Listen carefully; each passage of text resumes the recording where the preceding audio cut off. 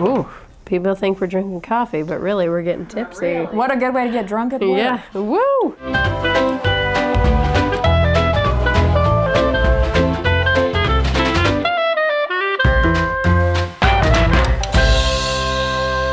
I'm Lexi, and I'm a recruiter here at 𝗟𝗲. And I'm Natasha, a recruiter here at 𝗟𝗲 as well, and let's get tipsy. Today we are combining two of my favorite things, coffee and booze. Can't go wrong.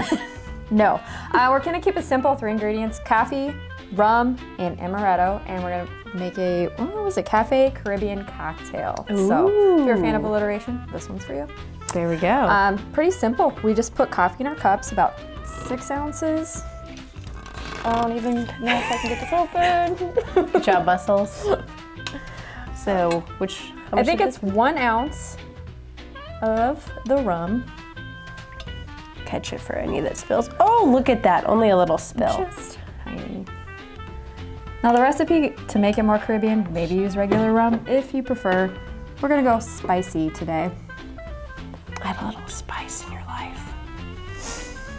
Now another fun twist on a warm drink is just some rum chata and hot cocoa. That would be good. Try it.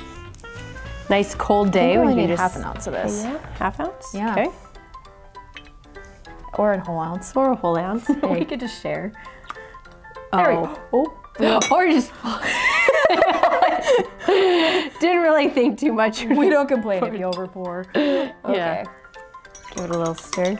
Now, we're keeping it basic today, but you can get really fun, cute, festive with some whipped cream, some chocolate on top. Ooh. Maybe like some cinnamon sprinkles. Oh, sounds delightful. By your fireplace.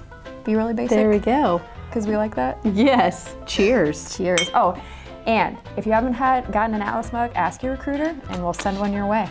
There we go. Let's try this bad boy out. Oh, that's delicious. Maybe a little strong on the amaretto there, Tosh, but yeah. But little heat to it. Keeps you warm. It's really good. So we were just kind of looking up places to check out, and we thought Irish pubs might be a good place for you to get something like this. So if you're in some of these areas, go check them out. We have County Clare at Milwaukee, Wisconsin, Emmett's in Chicago, Illinois, 𝗏𝗏 in New Orleans. Ooh. That just really sounds like a place I would hang out. It's like a fun place. John D. McGurk's in St. Louis, Missouri, and Kelly's Irish Times in Washington, D.C. You guys enjoy your tasty beverages, and cheers. Cheers. Stay warm.